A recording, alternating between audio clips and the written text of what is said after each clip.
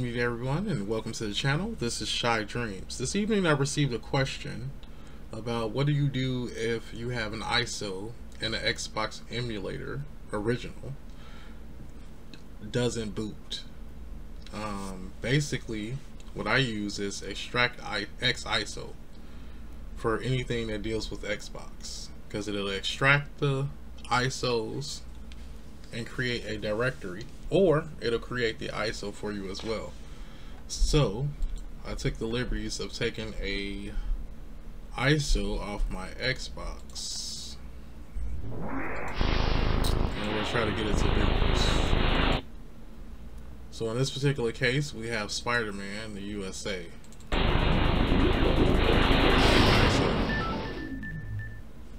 As you can see, the Xbox emulator does not like this ISO at all.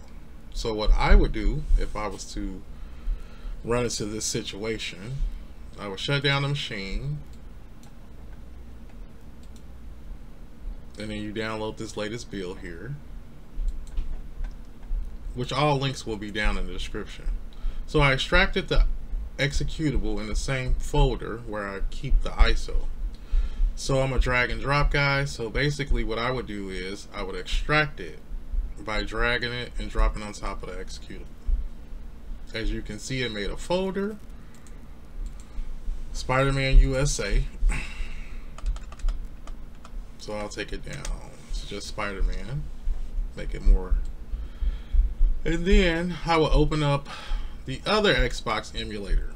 This one particularly cares for directories. It doesn't like ISOs, or I can't get it to boot an ISO. But basically what I would do is, now that I have this extracted folder, I would go to where I keep or extracted the data and try to boot it. As you can see right here, this logo, so we definitely know it's an Xbox game because we have the logo.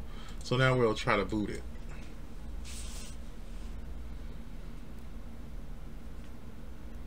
Well, as you can see, it definitely boots. So we definitely know it's an Xbox game. I mean, if you'd like to use this particular emulator, I guess that'll be the end of the tutorial. But that's not the end of the tutorial, so let's get back to the business. So the next step to recreate this ISO so it will work with the original Xbox emulator, what you do is you would highlight the folder like so. It says Spider-Man. You're going to hold the shift key and you're going to right click and you're going to go to PowerShell. Now that you have the PowerShell window open, you want to basically come out of that directory because you're going to use that to make the ISO. So basically what we're going to do is we're going to take a directory to an ISO. So in this case, you just copy the command, which will be listed in the description below.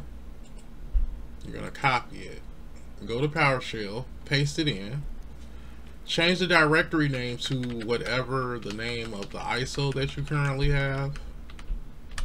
So in this case, we have Spider-Man. And then you hit enter. And it's just that simple. You open up your Xbox emulator,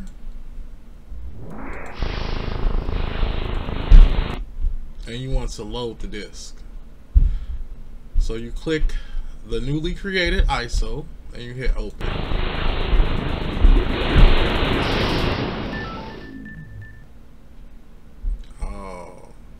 Just joking.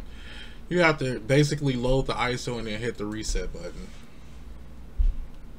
And as you can see, now it works. It definitely boots. I hope this helps out. I'm going to do a little gameplay just to show you that it does work.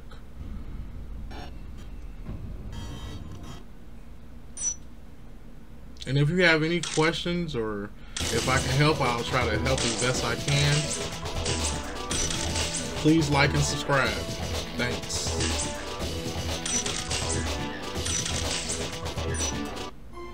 This is how my story began.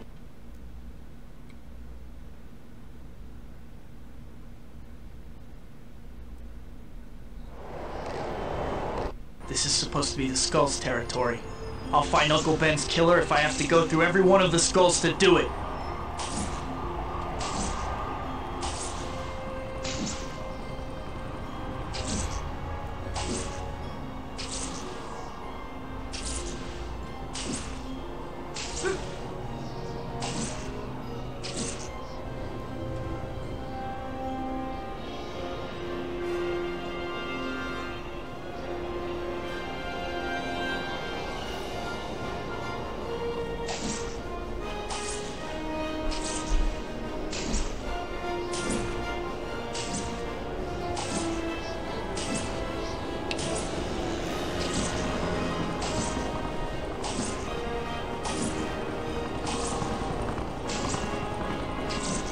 I know this might sound crazy, but what is he really swinging on? Is that the sky? I don't know. Well, I guess it's that good game. Alright, y'all take it easy. Hope this helps. Good night.